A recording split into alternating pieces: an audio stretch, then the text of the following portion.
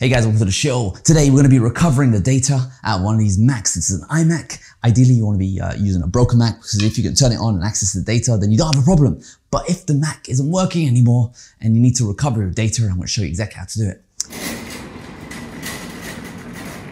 First up, you need to get a broken Mac. Unfortunately this one is fixed, but that can be easily arranged.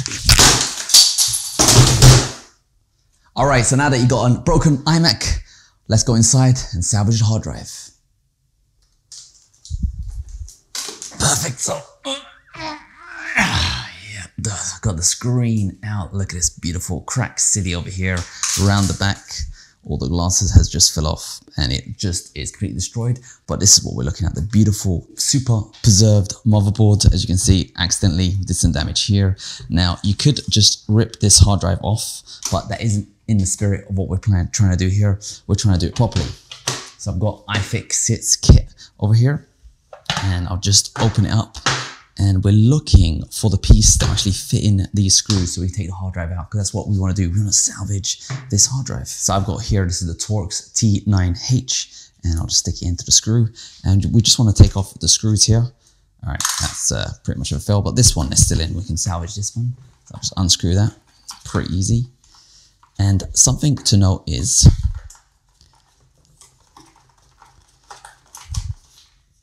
the screws are of different lengths. So for example, one of the screws is going to go into a very shallow hole, and one of them is going to go in a deep hole, depending on which component it's sided up to. But as you can see, that is the hard drive. So if you ever wanted to do a hard drive upgrade, it's as easy as that. Just a simple SATA connector here, and you've got your hard drive out, and you can try accessing the data. So that's what we're going to do right now. We're going to see if we can salvage all the data that's on this SSD. And you put it into, this is a hard drive dock. So when you turn it on, it connects via the power of USB into your Mac or your PC.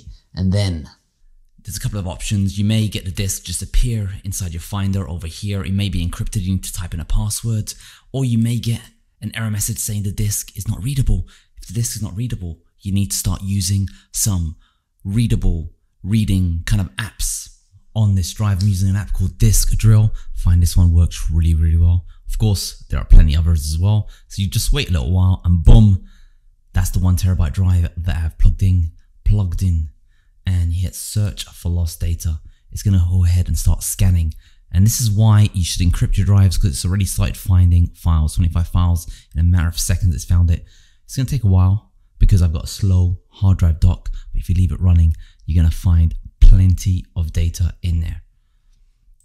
So after a couple of minutes, completely recovering, it's got 20,000 files already recovered. It's got the users directory, that's where all your photos and documents live.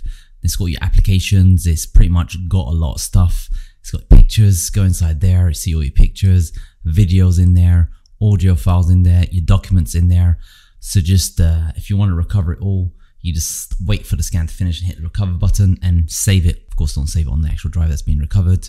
But ideally, if you don't want people accessing your data, especially when you throw your computer away, instead launch this utility, click on the drive and click erase, and security options, make sure you don't just choose the fastest. You want to get a bit of security, because that zeroes out the bytes. And for more security, you go ahead and use other information. So I'm just going to format it with a bit of security to get rid of all that data that's on this drive. All right, so there you have it. We've managed to, I guess, format this drive a bit more secure, but you know, you can also use it to recover the data on your damaged Macs. Hope you found this video useful and enjoyed the show.